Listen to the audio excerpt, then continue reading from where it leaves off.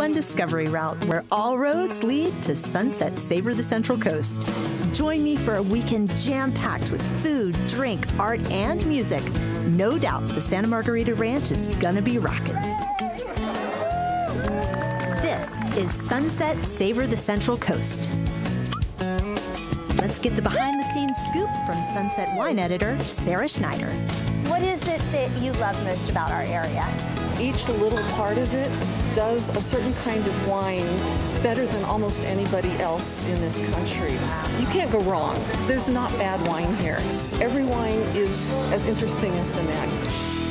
So that's great advice from Sarah. We are going to spend the day here walking around, tasting wine, eating, and you know, it's not too bad of a life here. Sunset Savor the Central Coast. Good work. Thank you. From wine to beer to distilled spirits, fantastic. I think I'm finally ready for some food. Let's hear from some of the celebrity chefs. I buy from farmers who farm up here, and I love the products. We're so blessed to live in a place where the food is so spectacular, not to mention the wine and the spirits, and even the now small breweries make, brewing from cider to beer to everything. We love the Central Coast. We always love being in front of our audience and actually interacting with them. I got to say hello to most of the people that came to our booth today. You can come and actually meet the chefs and learn how to make, well, not that we're going to make it like you, but we'll attempt, right? Yeah, you'll give it a shot.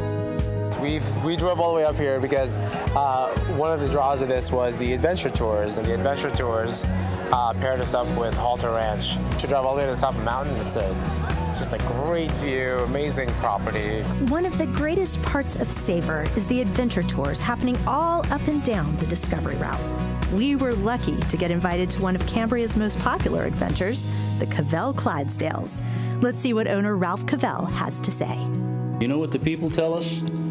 We want to see the Clydesdale horses. They love the horses. That's true. You can have an experience here with Clydesdale horses living in two herds like wild horses that you cannot have anywhere else in the United States. I've been to Scotland. You can't have the experience that you have here in Scotland either, and that's where these horses come from. So it's amazing, and so we're going to continue to go around and enjoy this tour for Sunset Savor the Central Coast with the Clydesdales and the feeding, and we're going to go feed ourselves too a little bit and enjoy the beautiful view right from the hilltop. So and we might even have a glass of wine. Oh, okay, we can do that. All right. So up we go to the top of the property for an incredible lunch courtesy of Lynn's Farm and Restaurant. Just a nice day to be out here as usual on the Central Coast. I mean, you can't beat it. I've been all over the world, and where we live happens to be one of my favorites. All right, so we're going to giddy up on out of here, head on over to the cocktail shootout at Paso Robles Inn.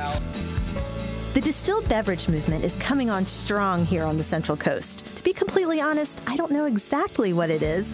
I mean, grapes that turn into vodka and gin? Let's talk to Alex Villicana to see how it all works. So there is a lot of talk in this town about distilled spirits. Tell us, what is that? Yeah, no, it's been taking off. We started our distillery in 2011, and just like the wineries in the 70s and the breweries in the 80s and 90s started this craft movement, the distilleries are now hopping on board, and you're starting to see small people like myself start small craft distilleries to focus on high quality spirits. These distilled beverages are incredible. The flavor is delicious, and mixologists' potent concoctions have brought together the very best flavors of the Central Coast. The competition was fierce. Let's see what the winner has to say. Congratulations, Matthew Hansen, Fish Gaucho winner, first annual. Thank you so much. Yes. Yeah. And tell me, what is this concoction that you won for? Okay, so this is called the Highwaymen. I named it the Highwaymen because we've got in Paso Robles, we've got a rich history of gentlemen cowboy robbers, including the people that founded this town. All right, this is what it looks like. I'm lucky enough to get to taste it here. Cheers. Cheers. To you.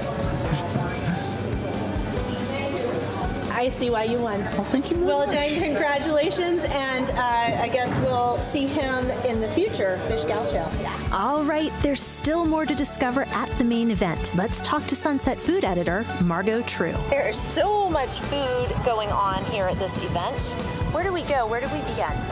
Well, you know, I'm a fan of the wander and taste approach. I really am. And there's so much great food here that you basically do have to wander and see what catches your fancy.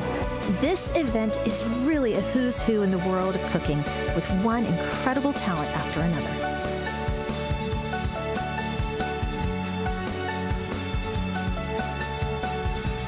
And we're going to head on over to Moonshiner Collective, who is hitting the stage right now.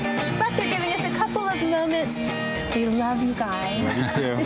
So, okay, I have to start with, because everybody knows I'm from Cayucos, and this all started in a yurt high above Cayucos. It's one of the coolest spots on the Central Coast. It's a luxury. It totally is. I mean, it's a fancy spot. It is. And so we jam in the middle of the night, it'd be full moon, just jamming by the light of the moon. And so Moonshiner Collective is kind of like a double meaning kind of a thing, but it was kind of intended like, making music instead of booze, out of the yurt property. Well, I'm telling you, you guys are going places, and I know the crowd is waiting for you, so I won't keep you any longer. Thank you so much. Thank you. Thanks for having us. And that does it from this year's Sunset Savor the Central Coast. See you next year.